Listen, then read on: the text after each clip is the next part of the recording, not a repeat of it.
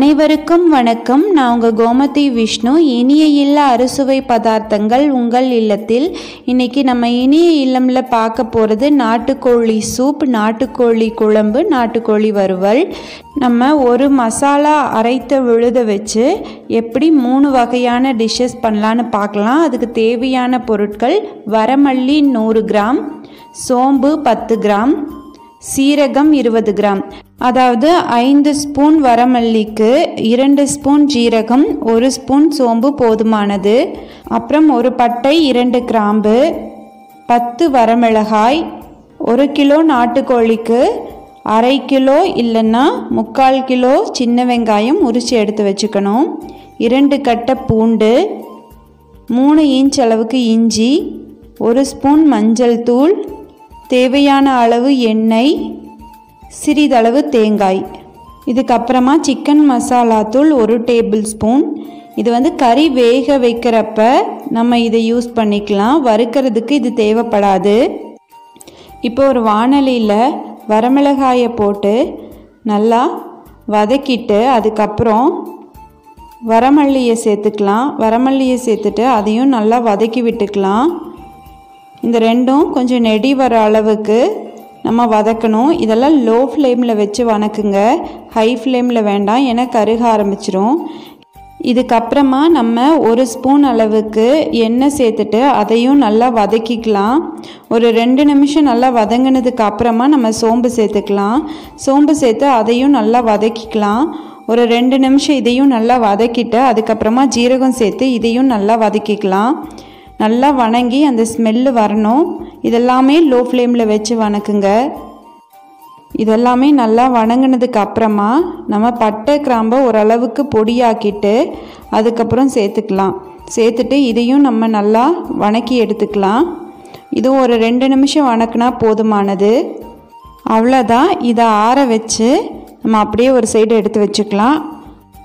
அதுக்கப்புறமா ஒரு வாணலி வச்சு தேவையான அளவு எண்ணெய் ஊற்றி உரித்து வச்சுருக்க வெங்காயத்தை இதில் சேர்த்துக்கிட்டு நல்லா வதக்கி எடுத்துக்கலாம்.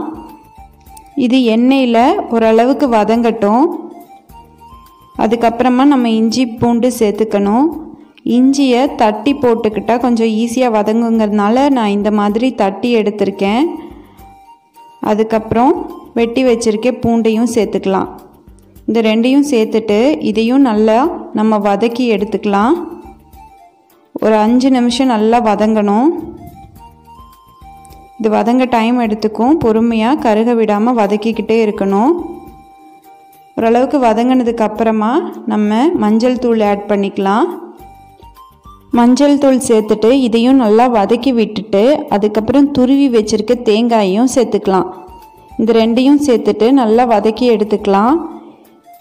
இது ஒரு 5 நிமிஷம் நல்லா வதக்குங்க. ஒரு 5 நிமிஷம் கழித்து இந்த மாதிரி ரெடி ஆயிரும். இதுக்கப்புறமா நம்ம இதை அடுப்பை அணைச்சிட்டு இதை நல்லா ஆற வச்சு அரைச்சி எடுத்துக்க போகிறோம். அவ்வளோதான். இது நல்லா ஆறட்டும். அதுக்குள்ளே நம்ம நாட்டுக்கோழி கறியை நம்ம வேக வச்சுட்டு வந்துடலாம். இப்போது 1 கிலோ நாட்டுக்கோழி கறியை சுத்தம் பண்ணி எடுத்து வச்சுருக்கேன். குக்கரில் எண்ணெய் ஊற்றிட்டு அதுக்கப்புறமா இந்த நாட்டுக்கோழி சுத்தம் பண்ணியிருக்கிற கறியை இதுக்குள்ளே நான் போடுறேன். அதுக்கப்புறமா நான் ஏற்கனவே சொன்ன சிக்கன் மசாலா 1 டேபிள் ஸ்பூன் போடுறேன். அதுக்கப்புறம் கறி வேகிறதுக்கான உப்பையும் நான் சேர்த்துக்கிறேன். சிக்கன் மசாலா தூள்னு கடையில் விற்கும், அதுதான் நான் சேர்த்துருக்கேன். அந்த பவுடரை சேர்த்துட்டு நம்ம நல்லா கலந்து விட்டுக்கலாம். நல்லா கலந்ததுக்கு அப்புறமா நம்ம இதுக்கு தேவையான அளவு தண்ணி ஊற்றிக்கலாம். இப்போ நான் ஒரு 4 டம்ளர் தண்ணி ஊற்றி மூடி போட்டு விசில் போட்டு வச்சிடுறேன். இதுக்கப்புறமா நம்ம வறுத்து வச்சுருக்கிறத அரைச்சிட்டு வந்துடலாம். இப்போ முதல்ல வறுத்து வச்ச வரமிளகாய், மல்லி, சோம்பு, சீரகம், பட்டை, கிராம்பு இது எல்லாத்தையும் நம்ம ஆட்டுக்கல்ல அரைச்சிக்கலாம். தண்ணி ஊற்றி இந்த மாதிரி அரைச்சி எடுத்துக்கலாம்.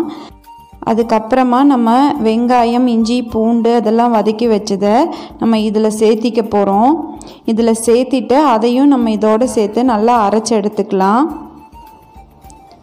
இப்போ அதை சேர்த்தியாச்சு. இப்போது இதை நல்லா மைய அரைச்சிக்கணும். ரொம்பவே மைய அரைக்கணும், இல்லைன்னா குழம்பு நல்லா டேஸ்ட்டாக இருக்காது. இந்த மாதிரி கல்லில் அரைச்சி வைக்கிறப்ப நம்மளுக்கு குழம்பு ரொம்பவே ருசியாக இருக்கும். உங்களுக்கு ஆட்டுக்கல்லில் ஆட்ட விருப்பம் இல்லைன்னா நீங்கள் மல்லி ஜீரகம் இது எல்லாத்தையும் பவுடர் பண்ணிக்கிட்டு வெங்காயம் அந்த இஞ்சி பூண்டு வதக்கலோட நீங்கள் இதையும் சேர்த்து மிக்ஸி ஜாரில் நல்லா மைய அரைச்சி எடுத்துக்கலாம். இப்போ ரெடியாயாச்சு. இப்போ நம்ம இதை எடுத்து வச்சுக்கலாம். மீதி இருக்கிற தண்ணியையும் தனியாக எடுத்து வச்சுக்கலாம். இப்போது கறியும் வேக வச்சு எடுத்து வச்சாச்சு. இதுக்கப்புறமா சூப் செய்ய தேவையான பொருட்களை பார்த்துடலாம். இஞ்சி பூண்டை இடித்து வச்சுருக்கேன். தேவையான அளவு எண்ணெய் எடுத்து வச்சுருக்கேன்.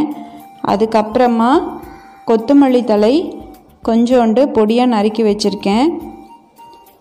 அரை ஸ்பூன் அளவுக்கு குருமிளகுத்தூள் எடுத்து வச்சுருக்கேன்.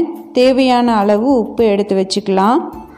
இதுக்கப்புறமா நம்ம கொஞ்சோண்டு அந்த அரைத்த மசாலா விழுதை எடுத்து வச்சுக்கலாம். அதுக்கப்புறமா நம்ம வேக வச்ச கறியிலிருந்து இருக்கிற தண்ணியை நம்ம 1 டம்ளர் எடுத்துக்க போகிறோம். தனியாக 1 டம்ளரும் தண்ணி எடுத்துக்க போகிறோம். இப்போ அந்த சாறை எடுத்து வச்சாச்சு. அதுக்கப்புறமா சட்டி வச்சுட்டு தேவையான அளவு எண்ணெய் ஊற்றி அதுக்கப்புறமா தட்டி வச்சுருக்க இஞ்சி பூண்டு விழுதை நம்ம சேர்த்துக்கலாம். அது சேர்த்துட்டு நல்லா நம்ம வதக்கி விட்டுக்கலாம். அதுக்கப்புறமா நம்ம அந்த அரைச்சி வச்சுருக்க மசாலா விழுதையும் சேர்த்து பச்சை வாசம் போகிற வரைக்கும் நல்லா வதக்கிக்கலாம். ஒரு 2 நிமிஷம் நல்லா வதக்கினதுக்கு அப்புறமா நம்ம வேக வச்ச அந்த தண்ணியையும் எடுத்து ஊற்றிக்கலாம். இது ஒரு 2 நிமிஷம் கழித்து நல்லா கொதித்து வரணும். இதை நல்லா ஃபஸ்ட்டு இப்போ கலந்து விட்டுக்கோங்க. கலந்ததுக்கு அப்புறம் இது ஒரு கொதி வந்ததுக்கு அப்புறமா நம்ம தண்ணியும் ஆட் பண்ணிக்கலாம். தண்ணியையும் சேர்த்துட்டு இது நல்லா கொதிக்கட்டும். நம்ம கறி வேகிறப்ப உப்பு சேர்த்ததுனால உங்களுக்கு தேவைப்பட்டால் உப்பு சேர்த்துக்கலாம். இப்போது மிளகுத்தூள் சேர்த்துக்கலாம். மிளகுத்தூள் சேர்த்ததுக்கப்புறமா மல்லித்தழையும் ஆட் பண்ணி நல்லா கலந்து விட்டுக்கலாம். இப்போ அடுப்பை நிறுத்திக்கலாம். சுவையான சூடான நாட்டுக்கோழி சூப் தயார். இது சளி பிடிச்சவங்களுக்கு ரொம்பவே நல்லது. குழந்தைங்களும் விரும்பி சாப்பிடுவாங்க. இதுக்கப்புறமா நம்ம நாட்டுக்கோழி குழம்பு பண்ணுறதுக்கு தேவையான பொருட்களை பார்த்துடலாம். நம்ம அரைச்ச விழுதை முதல்ல எடுத்து வச்சுருக்கிறோம். மீதமான தண்ணியையும் நம்ம ஒரு கிண்ணத்தில் எடுத்து வச்சுக்கிறோம். கடுகு அரை ஸ்பூன் எடுத்துருக்குறோம். சின்ன வெங்காயம் சிறிதளவு, 2 தக்காளி பொடியாக நறுக்கி வச்சுருக்கோம். சிறிதளவு கருவேப்பிலை, தேவையான அளவு எண்ணெய் மற்றும் தேவையான அளவு உப்பு. இப்போ நம்ம அடுப்பில் ஒரு சட்டி வச்சுக்கிட்டு எண்ணெய் ஊற்றி அதுக்கப்புறம் கடுகை போட்டுடலாம். கடுகு பொரிஞ்சதுக்கு அப்புறமா நம்ம வெட்டி வச்சுருக்க சின்ன வெங்காயத்தையும் சேர்த்துக்கலாம். சின்ன வெங்காயம் வணங்கினதுக்கு அப்புறமா நம்ம வெட்டி வச்சுருக்க தக்காளியையும் சேர்த்துட்டு நல்லா வதக்கி விட்டுடலாம். கருவேப்பிலையும் சேர்த்து நல்லா வதக்கிக்கலாம். நல்லா வதங்கினதுக்கு அப்புறமா நம்ம அரைச்சி வச்சுருக்க அந்த மசாலாவையும் சேர்த்துக்கலாம். அரைச்சி வச்சுருக்க அந்த முழு மசாலாவையும் இதில் கலந்துக்கலாம். கலந்துட்டு நல்லா கலக்கி விட்டுக்கலாம். மசாலாவை நல்லா கலந்து விட்டுட்டு அதுக்கப்புறமா மீதம் இருந்த அந்த மசாலா தண்ணியையும் இதில் சேர்த்துக்கலாம். சேர்த்துட்டு இது நல்லா கலந்து விட்டுட்டு ஒரு 10 நிமிஷம் நல்லா கொதித்து வரணும். முதல்ல இதை நல்லா கலந்து விட்டுக்கலாம். அதுக்கப்புறமா ஒரு மூடி போட்டு மூடி வச்சிடலாம். ஒரு 10 நிமிஷம் கழித்து நம்ம இதை பார்க்கும்போது நல்லா கொதிக்கும். அப்போது நம்ம இதில் தேவையான அளவு உப்பு சேர்த்துக்கலாம். ஏன்னா நம்ம மசாலாவில் உப்பு சேர்க்கலை. இப்போது இதையும் நல்லா நம்ம கலந்து விட்டுக்கலாம். அதுக்கப்புறமா இதை நம்ம மூடி போட்டு மூடி வச்சிடலாம். பச்சை வாசம் போனதுக்கப்புறமா நம்ம கறியை இதுக்குள்ளே சேர்த்துடலாம். கறியை சேர்த்துட்டு குழம்பு பக்குவம் வர வரைக்கும் இதை நல்லா கொதிக்க வைக்கலாம். அதுக்கப்புறமா நம்ம தேவைப்பட்டால் கொத்தமல்லி இலைகளை தூவிட்டு நம்ம இதை இறக்கிடலாம். இப்போது ரொம்பவே சுவையான நாட்டுக்கோழி குழம்பு தயாராகிடுச்சு. நாட்டுக்கோழி குழம்பை வச்சு நம்ம எப்படி வறுவல் பண்ணலான்னு பார்க்கலாம்.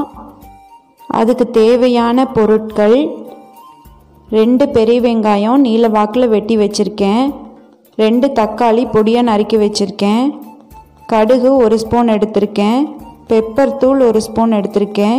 கடலைப்பருப்பு 1 ஸ்பூன், மிளகாய்த்தூள் 1 ஸ்பூன், 2 பச்சை மிளகாயை 2ஆக கட் பண்ணி எடுத்து வச்சுருக்கேன். தேவையான அளவு எண்ணெய், தேவையான அளவு உப்பு, கருவேப்பிலை சிறிதளவு. இப்போது அடுப்பில் வாணலி வச்சுட்டு எண்ணெய் ஊற்றி கடுகு பொரிஞ்சதுக்கு அப்புறமா நம்ம கடலைப்பருப்பை சேர்த்திக்கலாம். கடலைப்பருப்பு வணங்கினதுக்கு அப்புறமா நம்ம வெட்டி வச்சுருக்க வெங்காயத்தை ஆட் பண்ணிக்கலாம். வெங்காயத்தை சேர்த்துட்டு கருவேப்பிலையும் சேர்த்துக்கலாம். கருவேப்பிலை சேர்த்துட்டு அதுக்கப்புறமா வெட்டி வச்சுருக்க பச்சை மிளகாயை சேர்த்து நல்லா வதக்கிக்கலாம். இது நல்லா வதங்கணும். ஒரு 3 நிமிஷம் நல்லா வதங்கட்டும். இந்த பக்குவத்துக்கு வந்ததுக்கப்புறமா நம்ம உப்பு சேர்த்துக்கலாம்.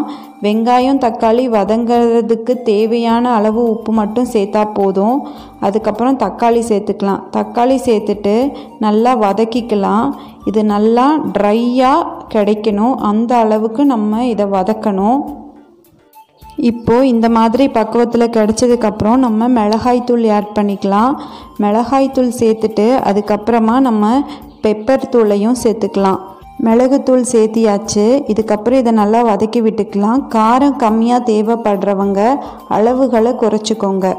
இப்போது இது நல்லா ட்ரையாக கிடச்சிருச்சு. அதுக்கப்புறமா நம்ம செஞ்சு வச்ச குழம்புலேருந்து கொஞ்சோண்டு குழம்பு எடுத்துக்கலாம். அதுக்கப்புறம் இந்த வதக்கல் கூட நம்ம அந்த குழம்ப ஆட் பண்ணி நல்லா சுண்ட வதக்கிக்கலாம். இது நல்லா ட்ரையாக வதங்கணும். நல்லா ட்ரையான பக்குவத்துக்கு கிடைக்கிற வரைக்கும் நம்ம இதை நல்லா வதக்கிக்கிட்டே இருக்கணும். இப்போது இந்த மாதிரி நல்லா ட்ரையாக கிடைச்சதுக்கு அப்புறமா நம்ம அந்த குழம்புல இருந்தே கொஞ்சோண்டு பீஸ் எடுத்து நம்ம இதில் போட்டுக்கிறோம். இந்த அளவுக்கு நம்ம கறி எடுத்து நம்ம போட்டுக்கலாம். போட்டுட்டு இதையும் நல்லா ட்ரையாக வதக்கிக்கலாம். சிம் பண்ணி வதக்கினாலும் ஓகே, இல்லை நீங்கள் ஹை ஃப்ளேமில் வதக்கினாலும் ஓகே. ஆனால் பார்த்து கருக விடாமல் நல்லா வதக்கிக்கிட்டே இருங்க. நல்லா ட்ரையாக வதங்கினதுக்கு அப்புறமா நம்ம தேவைப்பட்டால் கொத்தமல்லி இலைகளை தூவி பரிமாறிடலாம். இப்போது சுவையான நாட்டுக்கோழி வறுவல் தயாராகிடுச்சு. ஒரே மசாலா அரைச்சா போதும். நம்ம இந்த 3 வகையான டிஷ்ஷஸ் பண்ணிடலாம். ட்ரை பண்ணி பாருங்கள். இனிய இல்ல அறுசுவை பதார்த்தங்கள் உங்கள் இல்லத்தில். நன்றியுடன் கோமதி விஷ்ணு. நான் அப்லோட் பண்ணுற வீடியோவை நீங்கள் தொடர்ந்து பார்க்கணுன்னா சப்ஸ்கிரைப் பண்ணிவிட்டு பக்கத்தில் இருக்கிற பெல் பட்டனையும் தட்டி விடுங்க.